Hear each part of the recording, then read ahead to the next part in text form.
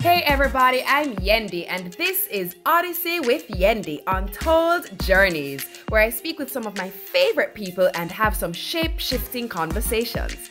Here, they share their stories, leaving nuggets of goodness and life lessons to motivate and inspire our own life's journeys.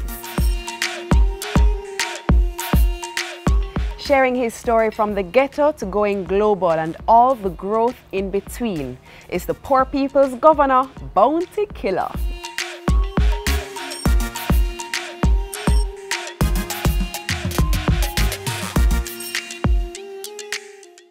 Bounty, your name is synonymous with dancehall anywhere in the world, any nook and cranny. When you started doing this thing, you had a vision that that's where this thing was going to end up? Well, I had a vision to be great, but I didn't know how great I would be. Yeah. But I know I want to be some sort of great. Yeah. So I destined to be great.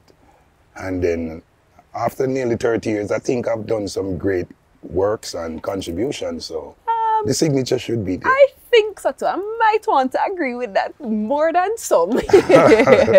Make us start at the very, very beginning, because it's always the best place to start, right? Whoa.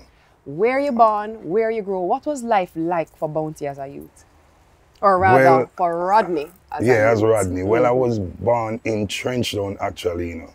Really? At Cali Smith Drive, 11 and a half.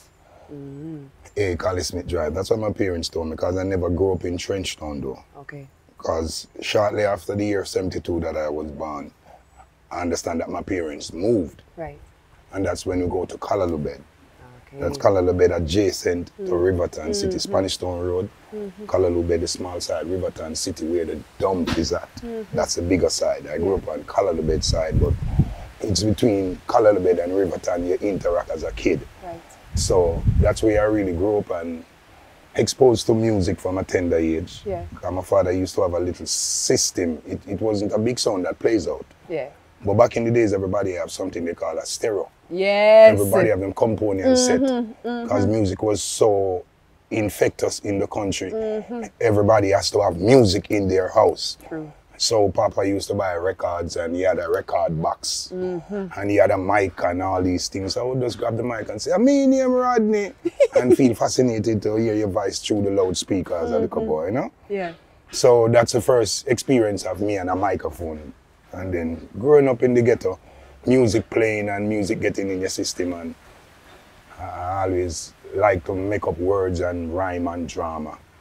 But I never intend to be an artist. But the funny thing is, it's almost like it's something that comes so naturally to you, because you will say, Bounty, tree, and Bounty say, man not the tree, because man love to flee. Like, it comes so yeah, from a tender age, I naturally. like to rhyme. I have a way with words, you know? Yes. So I guess I've been good at poetry from a tender age and drama. And then after I started going to street dance, because music used to play everywhere. Them time they didn't have to pay for God dance. People just keep dancing, you go and support the bar. Yeah. And street dances used to be everywhere. And they never used to have nice abatement, hack on them something. The dance used to go from night till morning, night again. Yeah. If the sound body all there for 3 days straight. DJ from 7 o'clock till 7 in the morning. So you never have to go anywhere to be exposed to the music. So that's how I get the musical inspiration from a tender age. And then growing up, my parents was really poor. Yeah. So I never had the best life. It was rough coming up. There were several nights I have no dinner, wake up and no breakfast. My mother used to be a dressmaker. She make plates, sponge, she make pillars. She's a little jack of all trades. She have to do different little things to put things together. My father used to be a security guard at housing. And my brother started figurine works. That's how I started to learn to make figurines. So you know how to make them too? Yeah, that was my first little profession, making figurines with my brother. Till I become good at it, and that was my first job. We start to sell figurines and we go all over the country. Montego Bay, Watchery Race, Westmoreland. We go sleep at market, all these things. We used to downtown around from MPM, just like every eagle. And that's my job that I used to do first then. Yeah. A friend of mine encouraged me to hold the mic one night.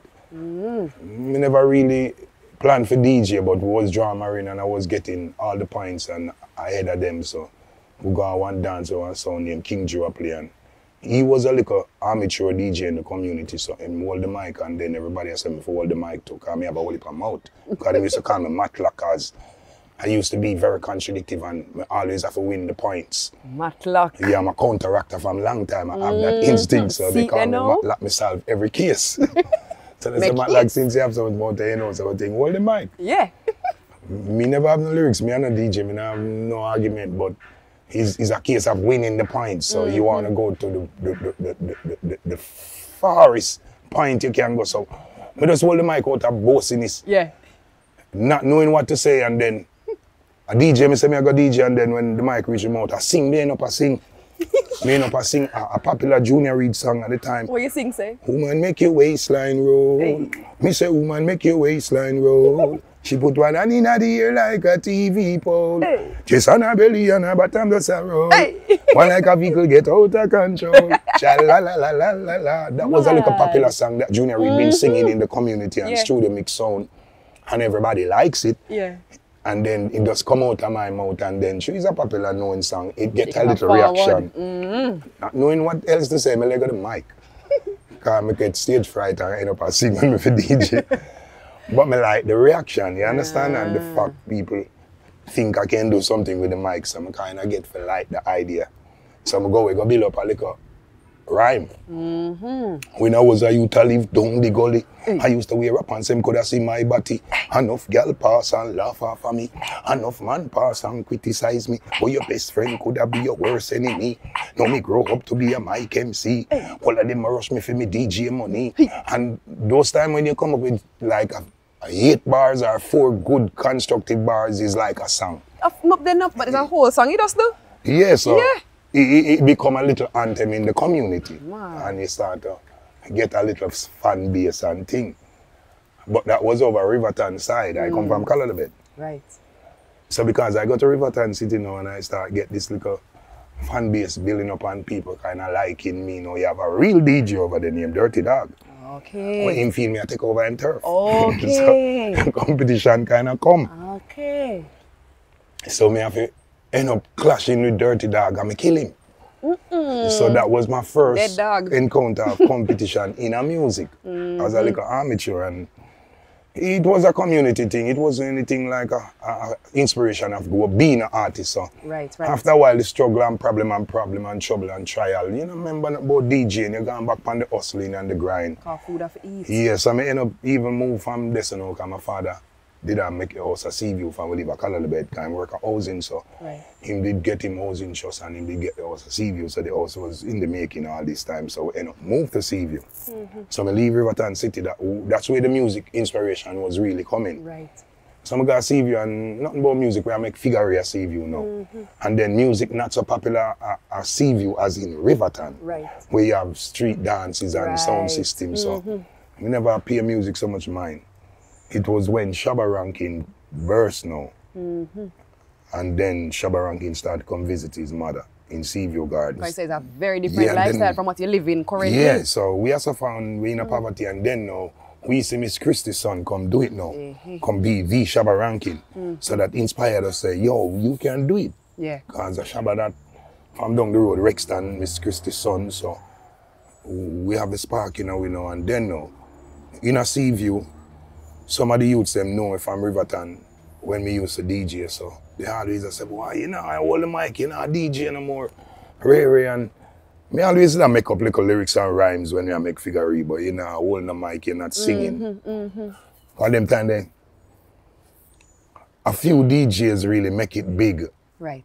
It wasn't like being a DJ, you're gonna be big and rich. Just few DJs did really make it successful, so you can't really go home and tell your parents you want to become a DJ, because that not look like affirmative choice, you know, so never really choose to be a DJ. I mean, I make me figure until me did a rhyme up until you have a youth named Crack Skull. Well, him have a stereo down in him house where him make up little dub plates for the sound system them in the community. We just sing dub plate and go give people. People don't ask if you know dub. But you just take it as a promotional package. So you can get your thing out there. If you give a man a free dub and he play it, it can benefit you. Right. So we build up that little interest where we start to just do dub plates and go give sound system. And then if them sound good, then we end up get played. Aye. So we end up start do some dub plates to the community sounds and them start get played and little popularity are building in the community, and then we start to do it for other little systems out of the community. Then we start a little thing named All-Star Friday where we string up this little stereo and we just go out there, go DJ and go exercise the talent. Just go out there, go sing all night. So till one night, it happens to be Shabba Rankin coming in and saw us out there singing, and we don't know what we end up making him stop, but him stop and hold the mic and sing a few songs, and then the whole community as a Shabba around there sing, and everybody come out now and crowd, and we get a nice audience. So everybody I expect Shabba to sing on next night, because we do it every Friday, so every Friday people I expect Shabba would come again, Shabba would come again, so it end up getting an audience. So we start have a little crew coming now, and other DJs start coming and work out now. So it become a little weekly event in the community, amateur thing where we go work out. And then one night now, it turned competition again. A youth named Goldust. Me and him end up going at it. And you mash him up again now? No. You lie. He end up mashing me up this time. Yeah. What you say? Yes, another dog. Yeah, so he was a more professional artist than me. Me's an artist with just learn skills. He was a more older man than me, and him know the game. Him sing out a road pan real sound system. Me's an amateur, we only sing in a community. So him done you? Yeah, so him done me. And get the better half of me, and then everybody will laugh off of you, because you lose the clash and things, so you feel down. So it was boom down the mic now. From Scare Them Crew, my virgin, as another more senior artist than me, who in the game and been to recording studio, recorded song, and know about studio flex and be an amateur thing. Right. So he might tell us, well, I don't know nothing to you, man. A simple thing, this is just a little exercise, really, community vibes. Don't take it so much, you know, like something you lost. You know, you don't really lost. Yeah. You understand? So you must say a studio man for go, man, a record man for go record song and boss big like Shabba and Ray and motivational speech in a your down moment. And then now we never really take it as nothing like a joke, because we have done the mind as a man where they are ahead of you in the game. So if he must tell you that, it makes sense. Yeah. So me follow the encouragement and start go studio. Mad. So start go jam in studio and start learn the ropes and start make inquiry and try to get on the audition, because them time you have to do audition before you get to the producer. When you did find your sound, the sound that make you bounty, you always had that sound, or is when now you start your audition and go in studio, you start find the thing that make you unique? Well, I always have a deep tone of voice. Yeah. My sound really developed around Ninja Man and Shabba Rankin. Me look, me say Ninja Man on the high pitch and Shabba Rankin with the deep tone. I'm not going to a circus. So it was Shabba Rankin and Ninja Man was my two favorite DJ at the time. Got you. So some of my song was influenced by Ninja, some influenced by Shabba. So when you hear me DJ, you hear a little Ninja, you hear a little Shabba. So sometimes you used to DJ and people think of Ninja, sometimes you used to DJ and people think of Shabba. Until I realized that. So I realized I have to tone my sound in a way that distinct for people know me. But it was the influence of Shabba Rankin and Ninja Man really create this bounty killer sound. So it emulate those two and create this sound. So that's why I have the high pitch and the deep tone. So when you go audition now, and Jammy's so when I go to audition now, I never get on Jammy's audition, because Jammy's now was the boss producer in the late 90s, and then everybody from country and town come on a Tuesday for audition, so it's a long line. And then it was a big competition to get on the audition. So we never end up getting Jammy's audition, but he have his brother, Uncle T, who is another producer, and he has an audition audition, should say, because I always say audition for audition. You're good, man. So You name what your name, you know? it was Uncle T's audition. So I end up get on Uncle T audition and then I pass to get in the studio. Aye. And them say, yeah man, him sound good man, him bad. And then when I start to record now, I record a song named Wash Me Go Down, Rinse It Nine Blood, and then the man where I do it, I said, no, you, them tune they too hardcore. Can't deal with them tune, the Uncle T want nice tune and rare and me I say, all right, you see the gun then, a long time it fi done, cause if you love your life, my friend, you would have put down the gun, the gun, you know. Make so much man sing get bun, them time the baby when I run the place, so every man have a style off a baby win style, cause so it used to go in, them time any DJ have a style off a film style. Cause so it used to go, a pirate thing used to run the place, man sound like man. You understand? Like, no, if it sound like a man, I'm on the Bex. Them time they have 10 bujo, 5 bunty, 15 beanie, 10 spragger. So, but it was just music and fun. Yeah. So anyway, the man said, yeah man, at them tune, the Uncle T want the gun in for done and rare and the gun tune. So anyway, my vice that tune there. And my vice another one say, them they pay him and send him back from foreign. You know him one shot up jumper and him Patrick you when me say them they pay him and send him back from foreign that can make up half a budget deportee. Them time they can tell you any song that you have a song like it. So boom bang, vice them two tune then Uncle T come. And I say, yeah man, sound good, bad youth. Ray, see no more. And I say, yeah man, my vice one said, wash me going down, rinse. And the brother said, man, I say, what you talking about, man? A bad tune and take out them little slogan. So go around the youth. Uncle T make me go vice, wash me gun now and vice one more named Magdalene, one girl tune some vice. 4 tunes for Uncle T the first time that I record. Jeez, 40 with it. That's the first time I record at Jammies. Because the first time I ever recorded. What you mean business, you know? Yeah, because them time they all produce a vice artist and the vice one tune, them one album.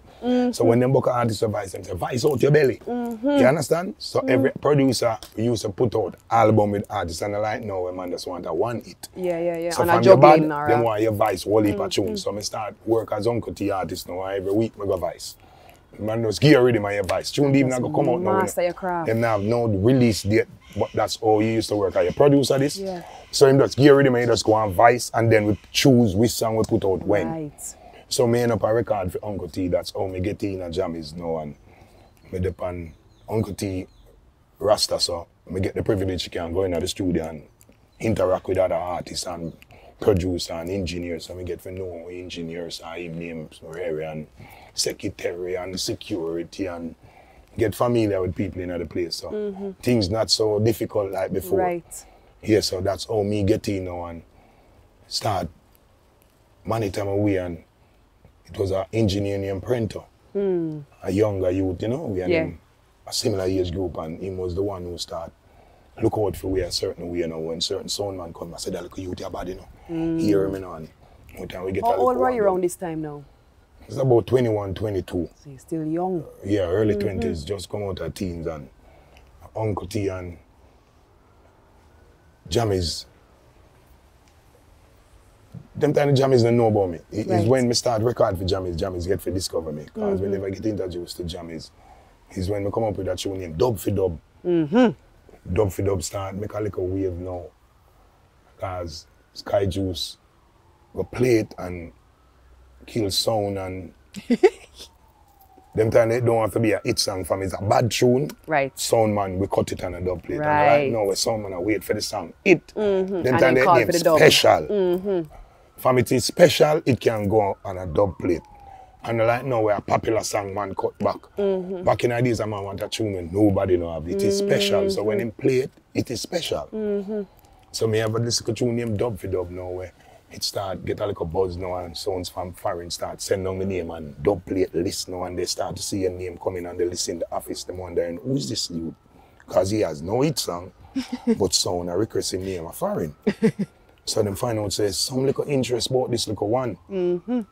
So it was the engineer and imprinter who really give me the general rhythm to record, and then I record Copper Shot for Jammies. Right. And then Jammies never really want the gun song thing because the time the gun thing was getting a pressure because radio started to censor. So it was clean song producer start requesting. Right. So my song never really should have come out. So it was mixed but it never released in Jamaica because Jammies did say the song bad but him want a clean song. Right, right. So me should have scheduled for voiceover, but show me and a big artist and most of the rhythm release and mixed up ready. The engineer them never really give me the privilege to record again. It was Goody Goody, a song named Miss Goody Goody. Miss Goody Goody, woman you in a class. Galaxy P and Colin wrote song that came out on the general rhythm, but it came out after, in the last. So my song end up on the same tape. That cassette, that's what them call it. Them time them send it over seas to release. Then Johnny Wonder now. Him no know what Jam is about releasing of gun song or nothing. Him just know say that come with Miss Goody Goody and Kappa Shot. And he missing the two of them and two good songs. And then now New York is different from Jamaica. That's gun right. thing, everything play on the radio. So censor wasn't the problem in New York. So Johnny Wonder end up releasing Miss Goody Goody and a 12-inch will look like a record, but it's a big one, the bigger record. With 2 songs on each side. Miss Goody Goody on the version, then Kappa Shot on the version. So it end up come out on Miss Goody Goody, which is a big song. So people buy Miss Goody Goody and then flip it and listen what's on the other side, and then they hear Kappa Shot and they like it and they start to play Kappa Shot. So Kappa Shot took off in New York. That's where my buzz started really first. I had a little dub for dub, something I go on out here, but it wasn't any big thing. It was just a sound clash anthem. Kappa Shot was the real effect, but it took off in New York City first. So that's why I have a real huge following in New York, especially Brooklyn. Because that's where my first anthem burst. And then now when Kappa Shot bust in New York, Jam is just released at Jamaica now, can realize this thing gone already, it's out of your hand. And from there they don't really tell me what to record now. I end up record Spy Fit Them give you creative freedom now. Yeah, them just allow it, because they realize that, well, people want this type of music. You understand? And then it busts beyond radio play in Jamaica. I have a question for you. What do you think made that song connect with the way it connect? Which So I one? know them understand them saying, you know, keep the thing clean, but there's a reason it connected the way it connected Kappa Shot. Why do you think it connect how it connect? Well, it's a rude boy anthem, and then now, you see Kappa Shot, it was a sentimental reason why I made that song, you know. I got shot when I was 16 years old. 16? Really? Yeah, as a juvenile, and that's how I end up making the song name. From a man back him gun you fi run, Kappa Shot. Remember me telling you just that it was really an experience I made that song from. And then that song end up combust me. What was that experience when you were 16? It was cruel. It was me, you know, trying to be a gangster, you know. Growing up in the ghetto, you think say you have to be a gangster. That's how the tradition did seem, you know. So I was a wannabe gangster and follow bad company and I run the wrong crew. Yeah, you decided that now go work for you. And then now, and I mean nobody come to kill me, but me get shot in a crossfire because they were fire off of the crew where I part with, so. Everybody over there say anyway, yeah, so that's how I end up making the song Kappa Shot. It was for a personal you're talking experience. your truth. Yeah. So how much of your music you feel like has connected because you say, yo, this is my life, I'm going to pour it out in the music. You think that's a big part of why your music connects? Yeah, most of my music is definitely not, if it's not my experiences, our experiences, things that happening in and around us. And that's how I try to make music, things where people can relate to. Instead of just imagine it, things where you can rest your hands on and say, yes, I experience that hands on, you know. So my thing is realness, reality. That's what keep my songs them. That's why when I said poor people fed up today, it's still relevant. Not true. And as you see in the Black Lives Matter, people even refer to the song same way. I saw that. Because frustration is something that in a lot of us lives. You understand? As you see, poverty is something that got to tradition, it transcend. Because we as the older price now might grow type, but the younger price, they don't have much if we don't set it for them. So it's like these things come down in tradition, so them never go away. You know what's funny though? You mentioned tradition and the younger generation. One thing you are notorious for is bringing other artists with you. You're not a greedy man. You don't say, let me eat all of the food and nobody not eat no food. If you see I'm skinny over life, I have an eating disorder. Ask my family, I have problem with eating too much. And if you put too much on my plate, You're not eating I'm turned off. Really? You can't put too much on my plate. I'm not a foodie. Really? I'm a person who me and eat you when can it's live, necessary. because guess what? Me would have eat the food. Well, everybody can eat half the food. They know my thing. But fun and joke aside, it's one of the things that everybody give you the most Yeah, but it's something that ratings for.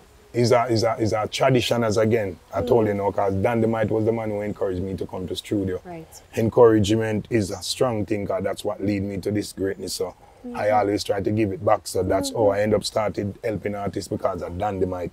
Because when I burst now, I decide my friend will encourage me if he come at the studio. If him no boss, me done with music. So that's how Scare Them crew really end up boss. Right. All because I'm fighting to boss Dynamite, and then there was really a crew of us. Right. And then if Dynamite go boss, right as well, everybody boss. So that's how we grew up and turned a crew. It wasn't really a crew, you know. It was just a group of us. And then it was hard to get on.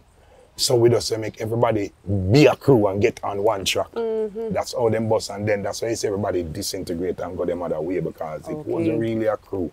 It's just group up and do something. So that's how I end up bringing other artists, because another artist did encourage me to go to the studio. So it's just a one and watch the other situation. So you send back down the elevator. Yeah, One can't be at the top. After that, now other people start to reach out to me, because they think it's something that I really look forward to do, and then it was a nice thing to do, to bring others and help others, and it feel good. And then we start with Baby Shaman, then Bling Dog and Wayne Marshall, and then Vibes Cartel, Busy Signal, Mavad, and we just become this mentor school. I don't know, Rodney, but I never planned it. I don't know if you realize, but you just listed almost 3/4 of dancehall, no? Of 3/4 of dancehall's biggest names. Yeah. Oh, you didn't stop there? Keep going then, No, please. but we don't have to keep going. No. They know the history. We don't have to list everybody that we really give the platform, but it's a public knowledge. That's fantastic though, eh? Yeah, because it's something I take as my social development, you know, helping back the communities and the ghetto youths and the people them who were there around me, and it's my giving back. That's why I never really try to sign artists. People always say, oh, you don't sign them. This is not a business for me. This is just my interest. It's Bounty Killer, the poor people's governor. Right. So this is how you make treasure and richness and all these things spread in the ghetto. A word. So it's not like what I do, it don't value all of this, but I don't want the value of it. I just want the goodness of it. And then now if I do it for a fee, I could not really brag about it. Right. Like I'm doing anything out of the way for nobody, because it would be business. Right. I'm doing it for just the pleasure, not for the treasure. Yeah, so that's what I do to give back my country and my communities. Helping talented youths, taking them out the street and changing them life, and just impact people across the world. That's what we all should do. Everybody from the ghetto should have an interest of giving back and helping back someone if you have any interest of the country and the state. And we always curse the system. So when you become a platform or a character or a personality that can make a difference, you should. Because you always talk about the indifferences and you know make no difference. So I make sure I make a difference. Word. You always talk about the indifferences and you're not making a difference. That is a word. That is a big word. Let's talk about your mother. Yeah. And I'm going to go there because I know you lost your mom. Yeah, God blesses her soul. But I also know that you love your mother differently. Yeah, man. Anybody who knows Bounty mother. Mama Ivy are the boss. All right, Mama Ivy. Let us talk about Mama Ivy Mama and Ivy how is the a loss golden changed girl. you. Well, the loss has done a lot for me, because not having my mother around, I'm not that secured. Because my mother was my prior warrior. She was my greatest advisor, you know. And then now there's a lot of things that my mother wanted to see me do. So I have to make a lot of adjustment. Right. And then not having her around, I don't want to feel like, okay, because she's not here in flesh, I deceive her and gonna do the things that she wouldn't want to see, you know? Right. The fact that she's not here now, we even more bound to do the things. Right. You understand? And my mother, she always want me to do good things, and she want me to be Rodney. Yeah. Don't play that Bounty Killer thing off stage, you know? Yeah, so my mother is a woman who rule with love. She's a stern mother, but she's not a arrogant person. She ruled with the pen than the sword, you know? So she used love instead of my father will use the mighty arrogance and enforce the love. But my mother, she made the love spread across. She made the whole hater we feel loved like we are the number one. I don't know how she do it. Right. Even when we know she have a number one, because my big brother was really our number one. He get her with the most things. Although him are the bigger one, so he would end up having to do the most things. Right. We always think that she love Bali more than the whole away. But I show him do the most and get her with the most, we are look on it so, but we do things too. Yeah, but Mama is one of the great mom in the world where if anybody have a mother like me, they would be grateful and thankful. When you say something really poignant a while ago, you say, Mama Ivy used to say to you, be Rodney here so and not Bounty Killer in private. Yeah, in What's life. The differentiation between Rodney and Bounty? Well, that's what's happening now, why people say Bounty change. Because I'm not walking in character. You understand? Because that's why you stand to you when you burst and you become Bounty Killer. You love it more than Bounty Hunter. Or Rodney, because what you know, nobody never used to talk about Rodney. But this Bounty Hunter and this Bounty Killer thing make everybody excited. So you liking this Bounty Killer thing too. And I become a fan of it. When is that? The people it should be pleasing. And then you might go home and I be Bounty like, oh, them not treat me like Star with your family. And that's not right. When you go home, you're supposed to be Rodney. Right. Because my family don't call me Bounty. Nobody never say Bounty. Them always say Rodney because the Rodney thing don't come across when them see you. Right. You go back in yourself. Right. But being in the Bounty character now, it used to make you have to cross hungry misery because so Bounty have to go on. That's why it's like a Bounty go on nice him, no Bounty today. So that's why we used to play in our head like we are the person there when it's just an image where you portray. So we used to live the image. And people used to just see you like the person now. Right. So that's how people used to see killer. The man, they're always hungry misery because he used to be in character too much. So we learn, say, well, Bounty is a job, you know. And when you come home, you're not there on the job. So the Bounty thing then are required right now. You understand? So that's the difference now. We can put the character aside and be the person who he is. Yes. And that most artists now learn. It's so funny. I think that is one of the most profound things I have heard since I've sat here in this seat. And I'm not kidding you. I don't have a reason for, you understand? And let me tell you why I say that. Because there are so many decisions that people make under the guise of their persona because of ego. Yeah. Right? And growth and learning and improving and bettering yourself is understanding how damaging and destructive that is to your personal life. True. How damaging and destructive it is to your relationships, your personal relationships, how you raise your children, because it's not one and the same.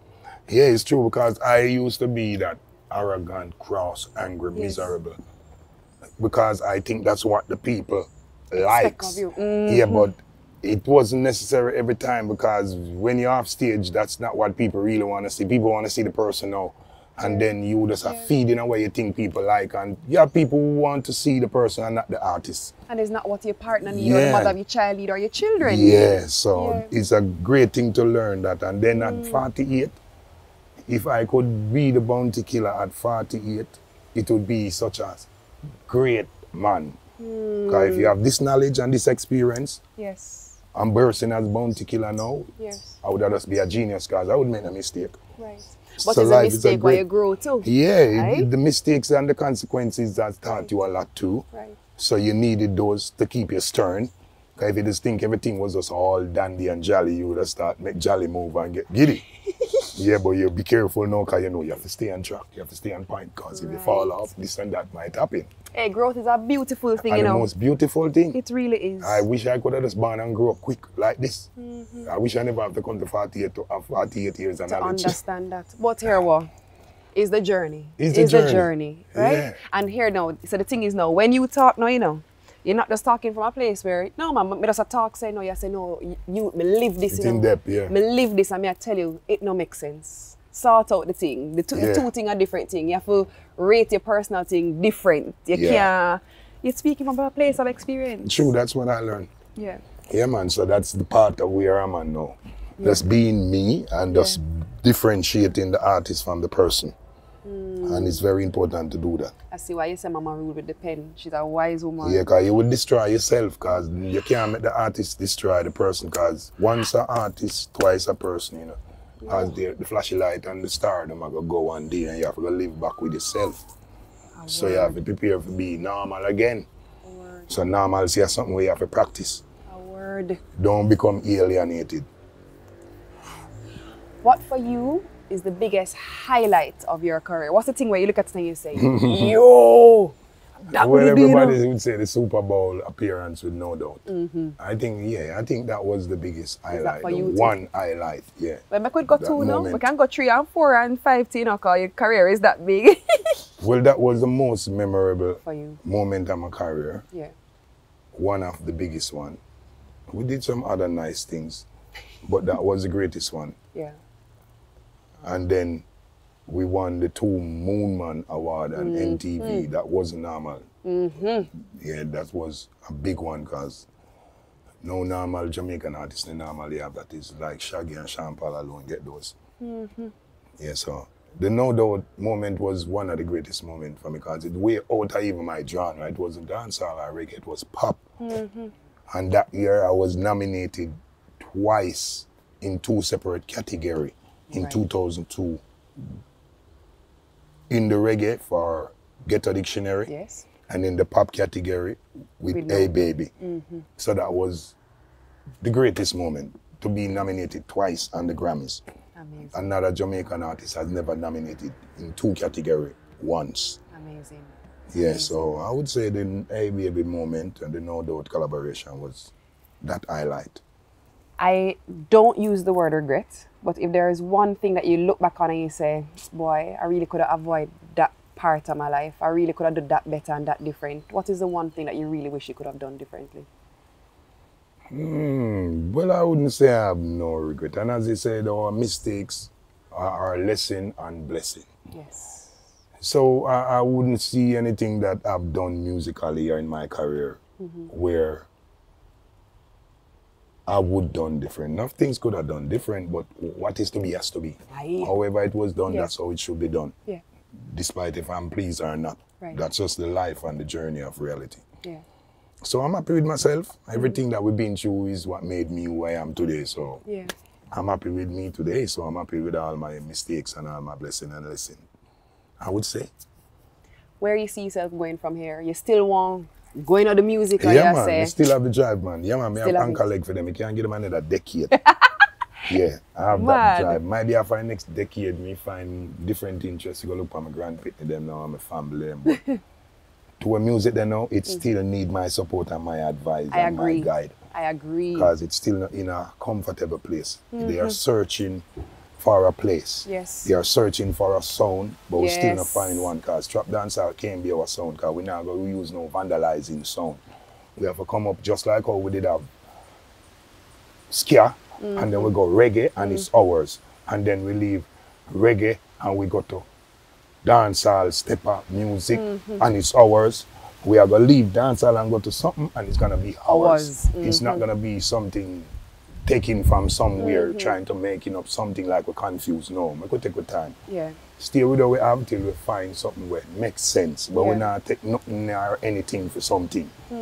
But I'm in a good place, and I just want to get to go do the music again. Yeah. I'm just trying to stay safe and taking care of the family. Yeah. But music is always my drive, so I'm working on an album also. Oh. After 18 years, the last album was Ghetto Dictionary. Yes. That's from 2002.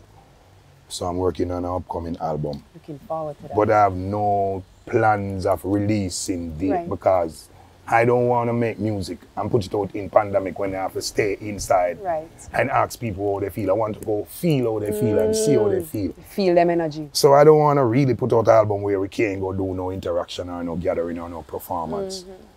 I'm not going to feel my album. I just don't want the seal alone. I want the vibration. And that's how we normally put out album. We go out on tour and we know if the album is making a big difference or an impact with the people. Yeah. And then online audience is different from live audience. The virtual audience is a total different audience. Energy is a thing you can't deny. I have people who buy music and they love music, but they don't really go to concerts. Yeah. So it's a separate audience. So you have some people who go to concert and buy music, and some people who buy music go to concert, but not everybody who buy the music online or stream music goes to concerts. So you can't take for them interest alone. We want live interaction. So until live interaction, me no think the music active. You understand? Because I listen music, I feel music, I see music. So I can't just listen it and go and feel it. I want to see the music, and no, music is not visual. What's the greatest lesson of your career? That no artist is never fully developed. Whoa, what a good one. You're never fully developed. You're well developed, or you're so developed, but what is fully? Music is like education. You never know everything. There's no number on like 1.2 million lessons in the world of education and you seal it. No. How much lesson in the world of education? Numerous. And how much lesson in the world of music? Numerous. So that's how I think. My greatest lesson is to know that you are never fully developed as an artist. You are as good as you could be, not as can be. Because I used to try to be as good as I can be. And then Dave Kelly teach me that you are as good as you could be. So it's when you come out of yourself, you can be more than you can be. So you have to just know, sir, when you're good at it, you can be greater.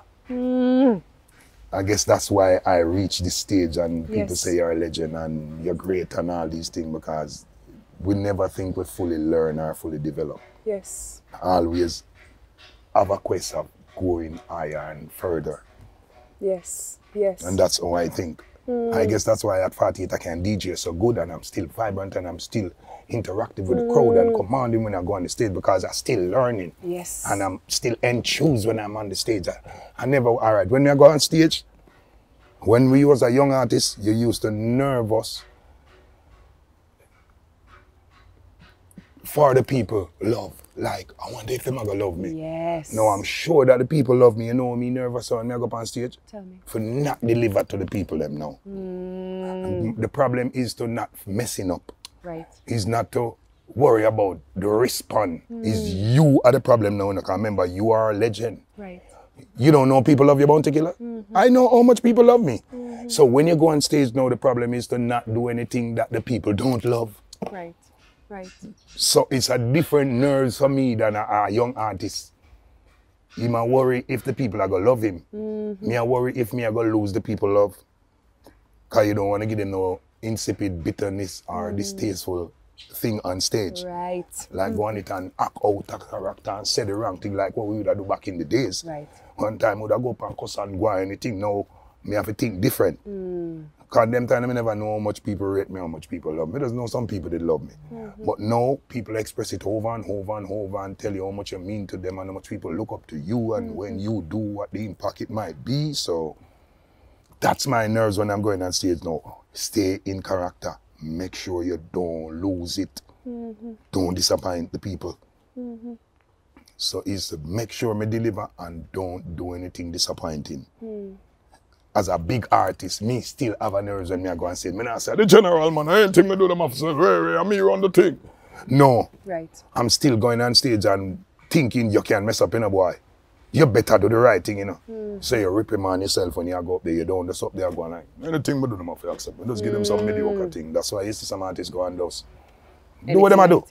No, when we go up on stage, that's why you see that collective move thing, it match with what you do last week, because it stays and you want and reprimand and keep that in your head and discipline yourself. So you always have to do that, boy. So that's why performance looks similar, because you make sure you lock it to the last one and try to even make it better. Master it. That's how my head work. I don't know how some artists look on it, but me always look like when me I go work, I want to win somebody. Instead of thinking complacent like, me have them pay a lot, man. No. They always go up there and think say somebody in you, somebody in rate you, somebody in feel your impact. So me have to go hard. And then David Radigan taught me one time that when I'm playing killer, I look for that one person, that one girl, that one guy that's just not in the vibes, not into it. Even when the club is pumping, you have one or two few people might still not there. Yeah. When I make that person get in the motion, the club is ready.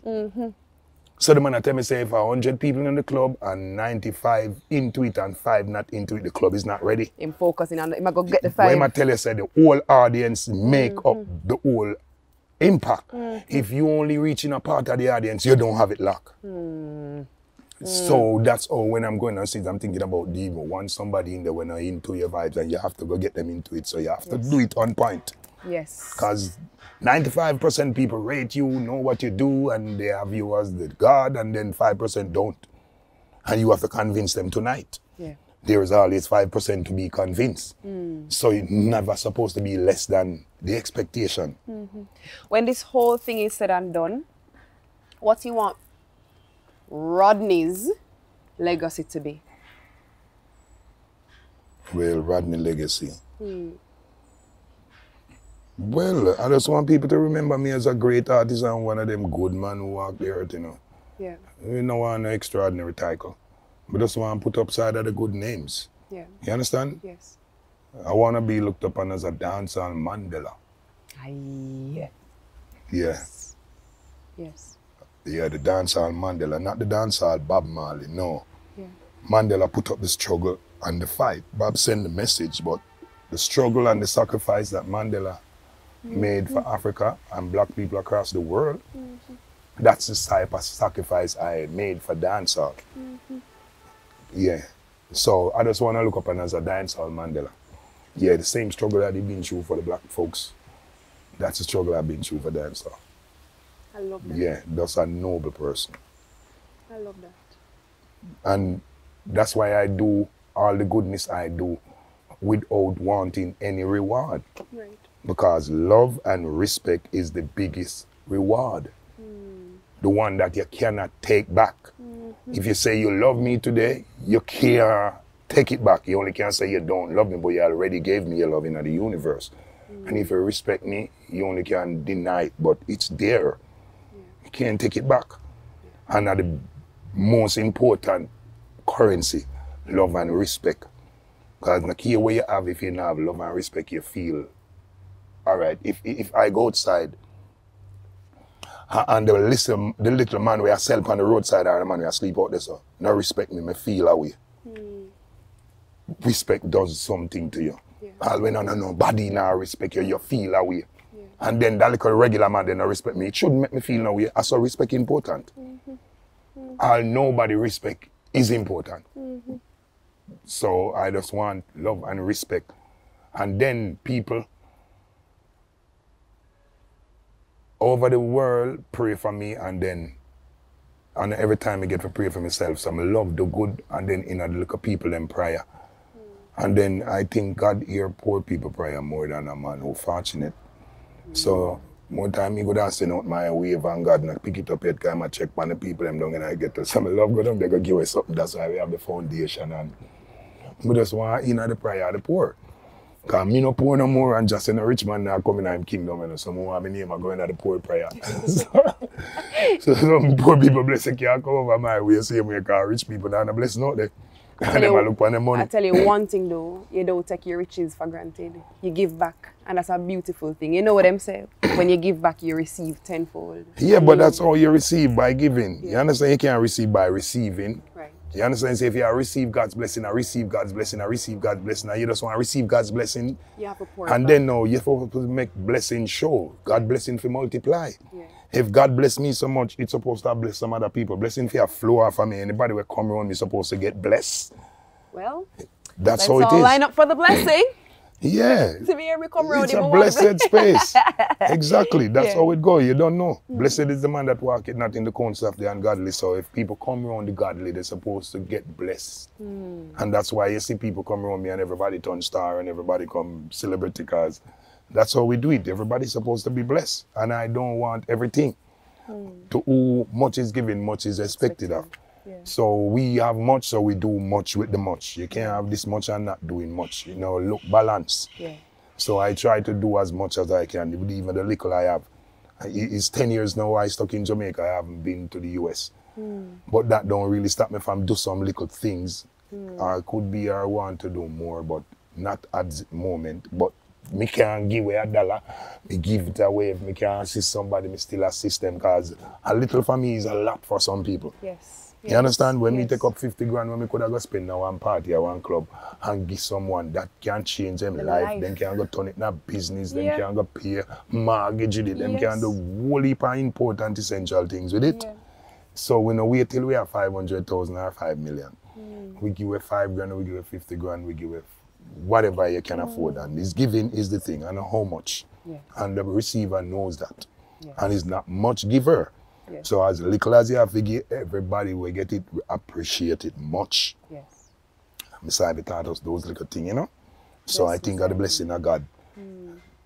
Carry we this far with being through so much struggle, losing my mother, losing my visa, stuck in Jamaica, then Corona come, cramp in the entertainment industry. We're going through so much at this time, and we're still alive and we're well. We're not the worst.